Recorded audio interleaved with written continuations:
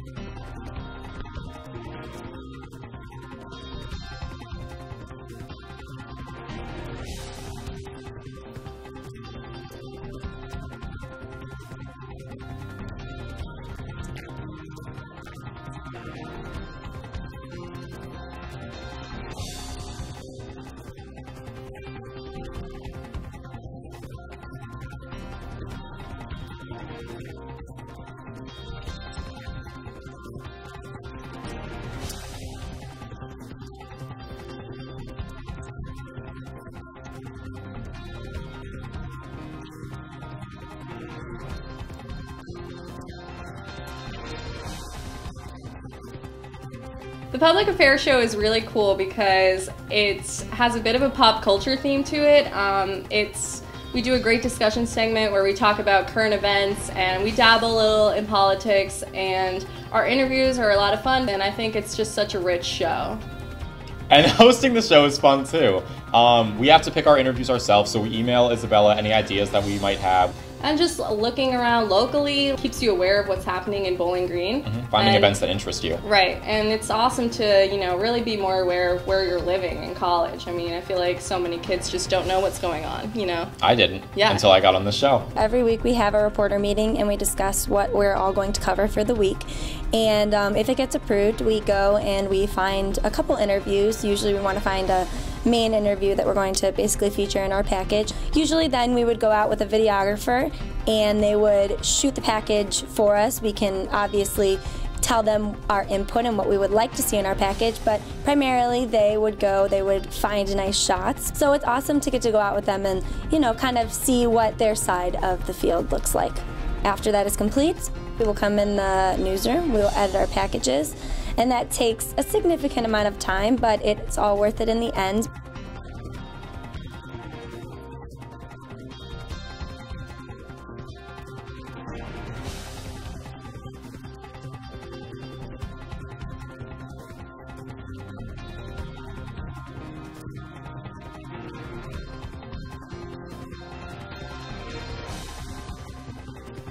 Anchoring and reporting are so different. Anchoring, I just basically come in and I would read the script and make sure that I know what I'm doing, make sure that I know the pronunciations of all the different names, and basically just read off the teleprompter and make good ad-libs with other anchors and other guests we have on the show. So it's definitely a very different approach, but both have taught me a lot.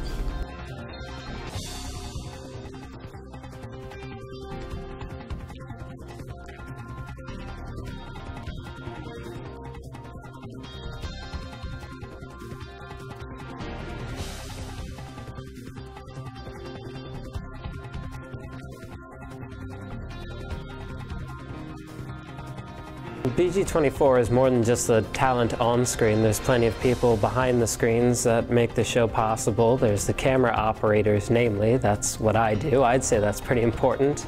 In the control room, there are 6 main jobs, ranging everywhere from the director of the show to the audio of the show, as well as all of the video and graphics that go through the whole show. Everything that is produced in the show has to come through the control room.